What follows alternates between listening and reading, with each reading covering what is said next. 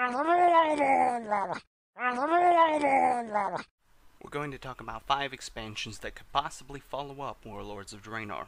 While Blizzard really hasn't given us any ideas about what is to come, there are 5 storylines which still need a good wrapping up. So the first on our list at number 5 is the Emerald Dream. While according to lore, the Emerald Dream is shut off and only Malfurion has truly walked it. However, there is a strong chance that it will make it to a future expansion. These are screenshots from in-game content that is simply inaccessible by players. Blizzard intended to put it in the game many years ago, but scrapped the idea. However, with the Cataclysm and the fact that Warlords of Draenor is messing with much of the lore timeline, there's a good chance that we could see this as a future expansion. It would be called the Emerald Nightmare, and Inzoth is his name, would be the main antagonist, because he is the one that created the Emerald Nightmare. Now, on our list at number 4 is something that's really been bothering me from Warlords, and after a search through several forums, it is not only me that is bothered. As you see, this little guy who is circled in the picture is purposely obscured in both the Alliance and Horde versions of this quest. We don't really have any idea who this is, but I want you to take a look at this picture of Khadgar. Now, obviously, it is not Khadgar, but I want you to look at what is in his hands. Yes, for those of you that didn't notice it before, you'll probably get it immediately. This is Atish, the Great Staff of the Guardian. It is the weapon that Medivh once held in his hands, and Medivh was the master of Khadgar. Khadgar later in the lore had to kill him because he was corrupted by the Burning Legion. However, it was initially Gul'dan and Medivh's work together that opened the portal. So assumably in this timeline of Warlords, he did have to contact Medivh from this timeline.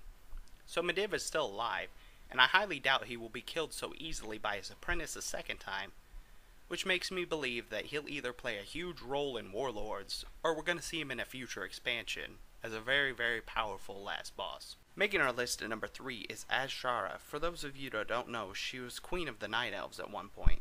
She was eventually twisted and corrupted by the old gods, and became queen of the Nagas. She still lies under the ocean, being tormented by the Whispers constantly. It's assumed she is down there plotting her revenge and only growing in hatred. Now with the lore of Warlords, while we are allowed to teleport freely as we choose, the lore actually states that we're stuck there, which means we can't leave, so we don't even really know what's happening in Azeroth. What a perfect time for, a mass Naga invasion. On our list at number 2 is Illidan, and yes, I know he's been in an expansion already. However, Blizzard has either hinted or made jokes at the fact that Illidan will in fact return at several BlizzCons. Now, does this mean it's true or not, or are they simply just trolling their player base? We don't really know. But it hasn't stopped them from bringing a boss back before. As you saw, they moved the entirety of Naxxramas, and they've also brought Ragnaros back. Which means they couldn't actually intend to bring Illidan back. We don't know what happened to his body according to lore, and we don't really know that he was killed, rather more he was just defeated. So, can he make a resurrection in our next expansion? Very possible, because as with Warlords, like I said in the previous one, we don't really have any idea what's going on in Azeroth. Yes, of course we can teleport freely, but that doesn't mean the Legion isn't currently, according to lore, destroying it right now. So, will Illidan make a return? Who knows? And finally on our list at number 1 is of course the Burning Legion. The pics shown are of Sargeras the Dark Lord. He is of course the final fight, and no matter what happens to World of Warcraft, everything will inevitably lead to him. While I doubt he's on our list for the next final boss in WoW, there's a good chance there's going to be a lot of chaos across Azeroth when we return. Fell corruption will probably scour the lands, and undoubtedly Sargeras is going to be behind all of it. No one knows yet what the next expansion for WoW has in store, but I'd like to hear your comments, and make sure to share the videos so we can get a huge debate. Thank you again everyone for watching. Remember everyone, if you want to support Murgle WoW, please just like, share, and subscribe to my videos, and I will talk to you again soon. We're going to talk about 5 expansions that could possibly follow up Warlords of Draenor. While Blizzard really hasn't given us any ideas about what is to come, there are 5 storylines which still need a good wrapping up. So the first on our list at number 5 is the Emerald Dream. While according to lore, the Emerald Dream is shut off and only Malfurion has truly walked it. However, there is a strong chance that it will make it to a future expansion. These are screenshots from in-game content that is simply inaccessible by players. Blizzard intended to put it in the game many years ago, but scrapped the idea.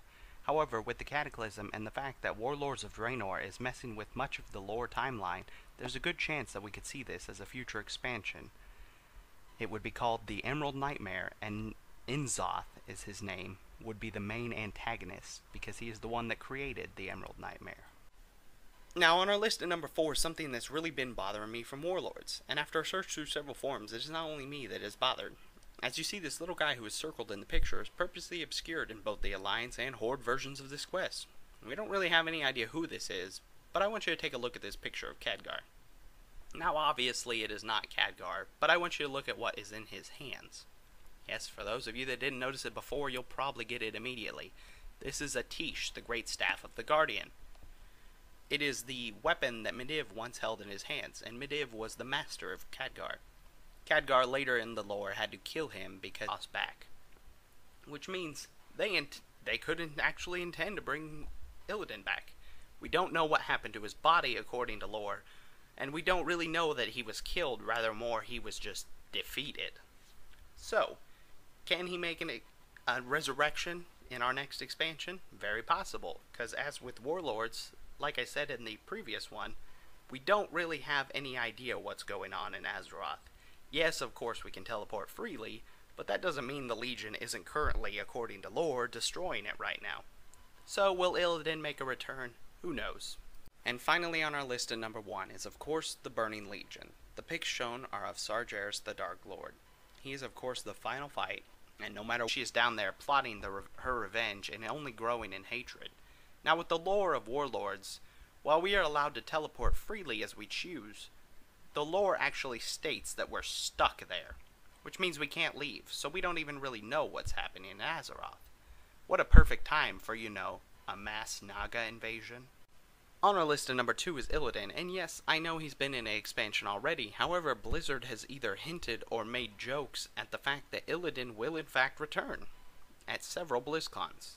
Now, does this mean it's true or not, or are they simply just trolling their player base? We don't really know, but it hasn't stopped them from bringing a boss back before. As you saw, they moved the entirety of Naxxramas, and they've also brought Ragnarok. He was corrupted by the Burning Legion. However, it was initially Gul'dan and Medivh's work together that opened the portal. So assumably in this timeline of Warlords, he did have to contact Medivh from this timeline. So Medivh is still alive, and I highly doubt he will be killed so easily by his apprentice a second time, which makes me believe that he'll either play a huge role in Warlords, or we're going to see him in a future expansion as a very powerful last boss. Making our list at number 3 is Azshara. For those of you that don't know, she was queen of the Night Elves at one point. She was eventually twisted and corrupted by the old gods, and became queen of the Nagas. She still lies under the ocean, being tormented by the Whispers constantly. It's assumed